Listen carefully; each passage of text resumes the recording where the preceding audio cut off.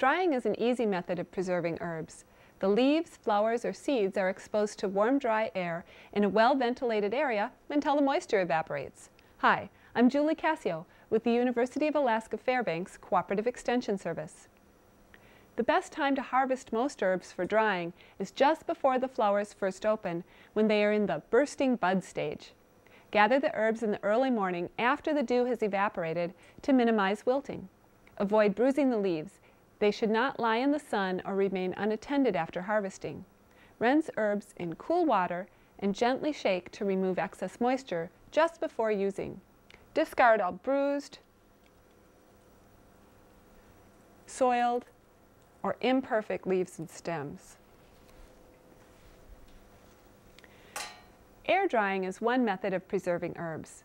Sturdy herbs such as sage, parsley, thyme, and summer savory are the easiest to dry. They can be tied into small bundles and air dried. Air drying outdoors is often possible. However, better color and flavor retention usually results from drying the herbs indoors. My strings are getting tangled here. On the other hand, tender leaf herbs have a high moisture content and will mold if not dried quickly. Examples of tender leaf herbs are basil, tarragon, and lemon balm. Try hanging the tender leaf herbs, or those with seeds, inside paper bags to dry. Tear or punch small holes in the sides of the bag, and then work with small bunches of the herbs, as large bunches will mold. We're going to place the herbs inside the bag, suspending them from the top and closing the paper bag around the top of the bunch of herbs with a rubber band. Place this where air currents will circulate through the bag. Any leaves and seeds that fall off will be caught in the bottom. Additionally, the individual leaves can be strung on a string and then suspended on overhead racks to air dry.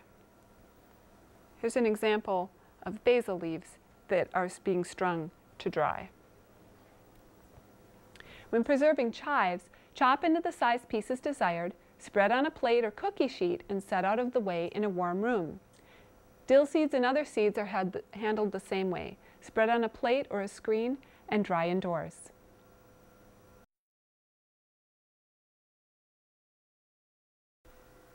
Oven drying is a preservation method especially nice for mint, sage, or bay leaf. Remove the best leaves from the stems and place them individually on paper towels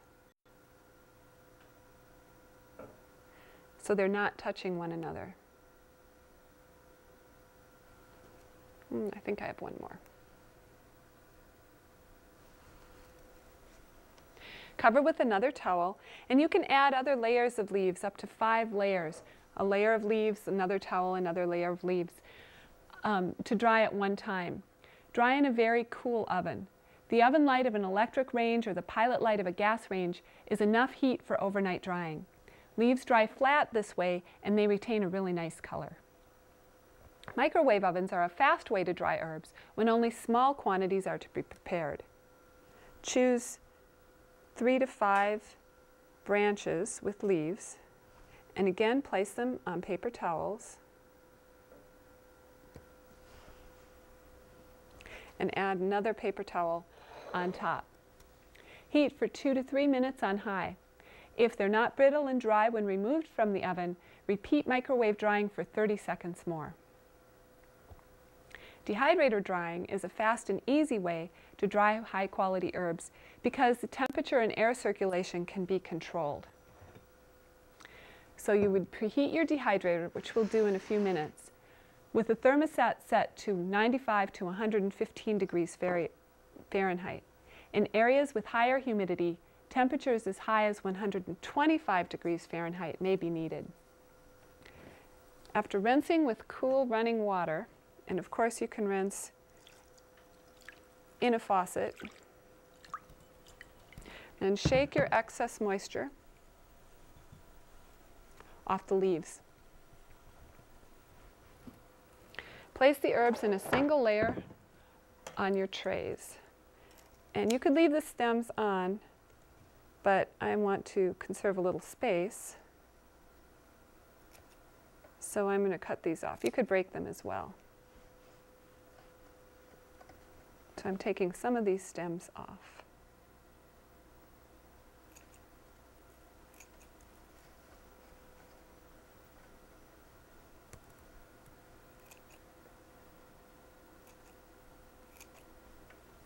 There, that looks nice.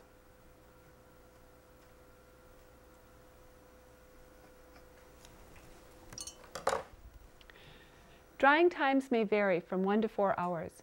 Check periodically. Herbs are dry when they crumble, and the stems are dry when they break when bent.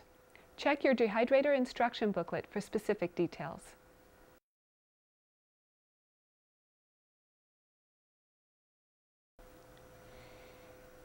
Dried rosemary. It smells so good.